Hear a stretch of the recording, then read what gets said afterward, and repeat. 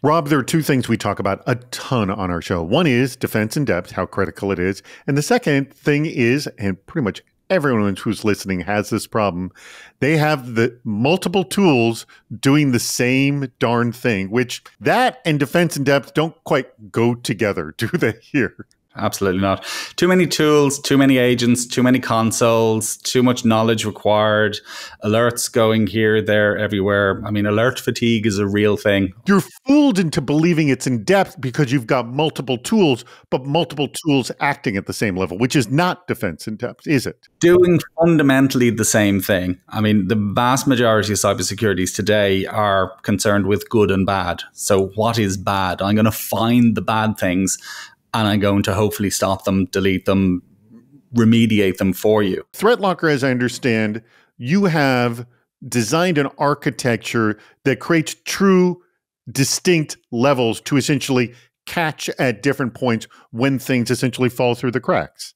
The first approach is about protection. So it's about controls. It's about fundamentally default deny or deny by default. So it's about blocking those things that shouldn't be allowed to run, that don't need to run in your environment, whether they be good or bad. Most organizations have some kind of an allow list of some form for programs to allow them to run in their environment. This often can cause things to break down, can't they? Absolutely. I mean, one of the problems historically has always been the amount of work involved in managing an allow list solution. We basically make it easy. We make it manageable for even smaller organizations.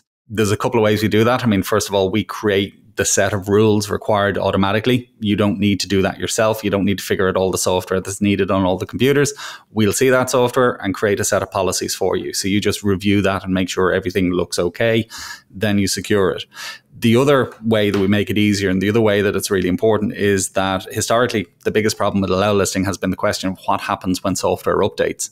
And usually what happens when software updates is it breaks. So the way we solve that problem is we've got basically a database of over 4,000 common applications that we maintain definitions for. So even an app team of 60 people working 24/7, 365, checking for updates. Is there a new update? Catalog it. Add it to the definition, it gets pushed out to anyone who's using it. So we effectively take the heavy lifting out of allow listing. Do we have levels below this too? The next layer, I suppose you'd call it, is what we call ring fencing. So ring fencing is about controlling those applications that are allowed to run in your environment. So it could be core parts of Windows. It could be things like PowerShell and command prompt and regserve, all those things that are required to run on your machine. It's about paring back the permissions that they have, things that they're allowed to do. If your line of business application only needs to access and align, data in a particular location, then why would you allow it to access information anywhere else? Why would you allow something other than your backup software to access a backup repository? For those of you who want to do that as well in your environment and you want to learn more about what Threatlocker is doing, well, check out their website. There's the address right there, threatlocker.com. Go check it out.